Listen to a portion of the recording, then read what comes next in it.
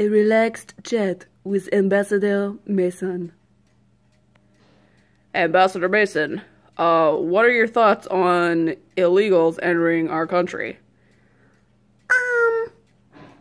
Well, illegals need to go to the veterinarian so they can get better before they come here, because,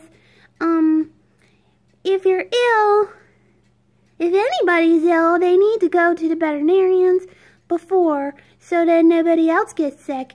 So, that's what I say. All ill beagles need to go to the veterinarians. Next question, please.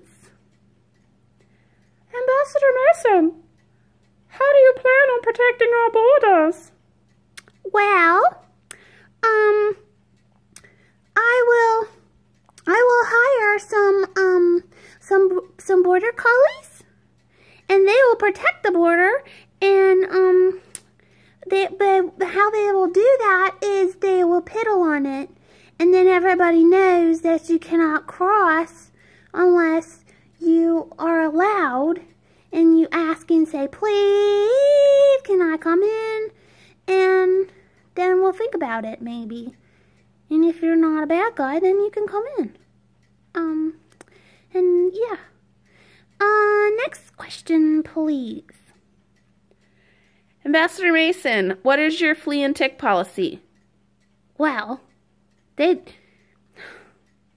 just gotta send them guys back where they came from, because they just don't belong here. Fleas and ticks are just bad, and they need to go. They just need to get out. Well, that's all I really have to say about today. So, thank you for coming, and you can all leave now. I got some stuff I gotta do. So, goodbye! This has been an informal chat with Ambassador Mason. Did you not leave yet?